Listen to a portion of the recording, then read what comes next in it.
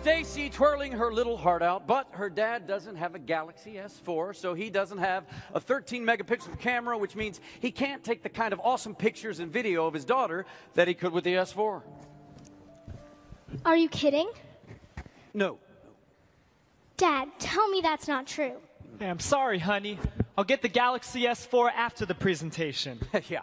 On the other hand, Patrick does have an S4, so he can take amazing shots of his son, Jeremy, as he gets ready for his first tap dance recital. You're up next, honey.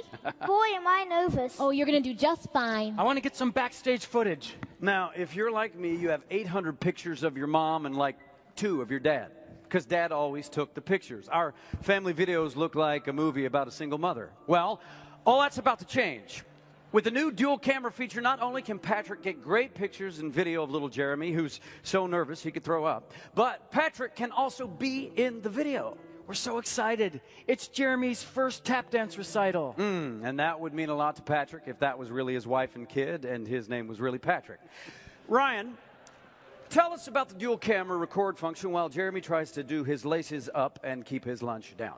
This is definitely a very cool and very unique feature. Pretty much every smartphone out there today has 2 cameras, the main camera on the back that also shoots video, and the front-facing camera that you can use to take pictures of yourself. With the Galaxy S4, Patrick can shoot video with both at the same time.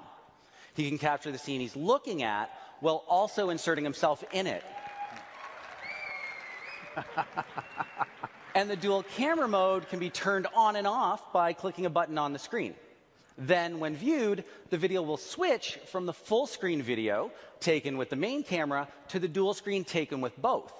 That way, you can be in the whole video if you want to, or pop in and out. A really great feature. Now, let's rejoin our fake family for the demonstration. Let's take a nice picture for Grandma to frame.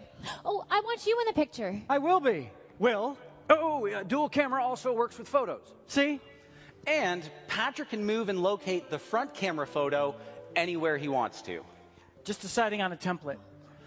Before he takes the shot, Patrick can choose from stamp, instant pick, heart shape, split view, oval blur, fisheye. I want fisheye. Fisheye it is.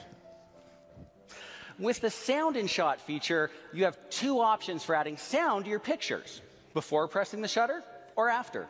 Hi, Grandma. It's Jeremy's first recital. Wish you were here. Oh, this will be a great backstage photo. Hi, Grandma. It's Jeremy's first recital. Wish you were here. Wait, so, Ryan, that means you could have a picture of me, and when you looked at it, hear your voice saying how thrilling it is for you to be on stage with me. Right. It's like adding. Then the Galaxy S4 creates a composite, erasing people or unnecessary objects, so you get a nice, clean shot. Yeah. Wait. So theoretically, if I was taking a picture of my wife and her mother entered the shot, I could get rid of her. Yes.